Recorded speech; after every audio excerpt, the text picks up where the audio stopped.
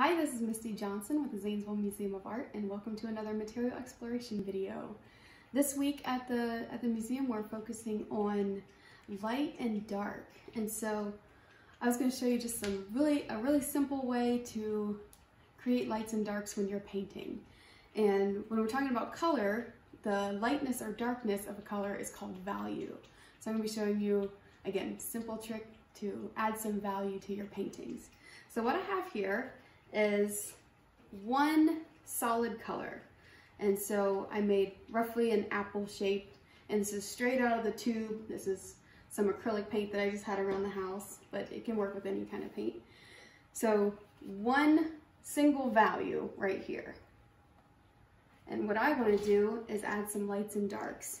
So if I want to create a darker value, the easiest way is to add black. So if you notice, another little handy trick, old egg containers make great palettes. So when you add black to a color, that's called a shade. And when you're creating a shade, it's always best to take the black paint and add it to your color, because a little bit of black goes a really long way. So we're going to take just a little bit of black and mix it with this red right here.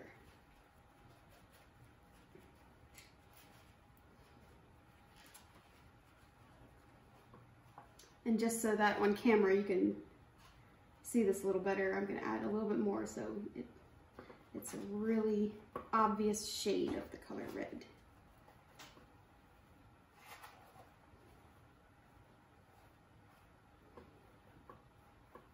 All right, so look at that. See how dark that is.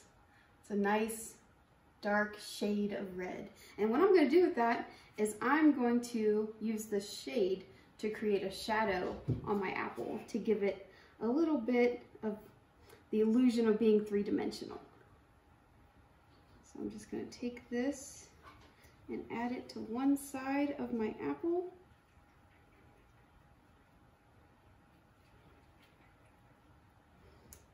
So it kind of looks like a shadow on my apple.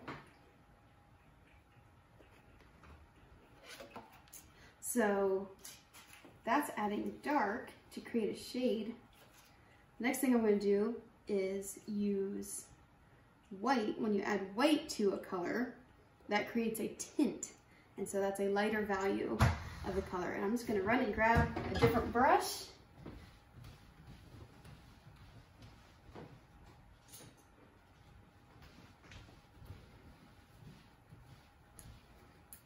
All right, and so for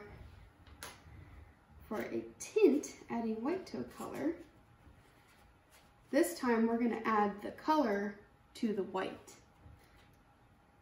because it doesn't take a lot to change that white into a tint of the color.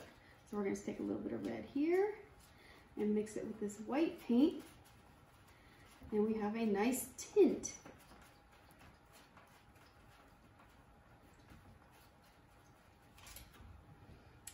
So now we have nice kind of a pink color, which is the tint of red.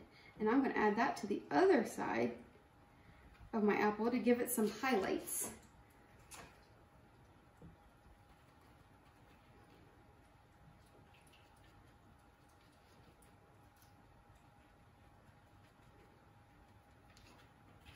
So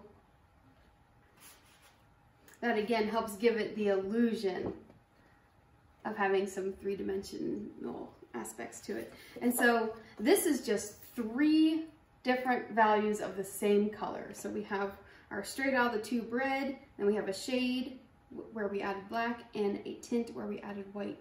But you can create kind of an infinite number of values for this color just by adding different amounts of white or black. So if we wanted to give some really bright highlights, we would go back with even a lighter tint. And you can actually even add straight white to it, just to give it that illusion of having a highlight on there. And so what I would do is I would continue to mix and just blend all these real smooth together, and then my apple would look like it was popping off the page. So if you want to try this at home, grab a paint color and add black for shades, whites for tints, and create a lot of different values in your painting.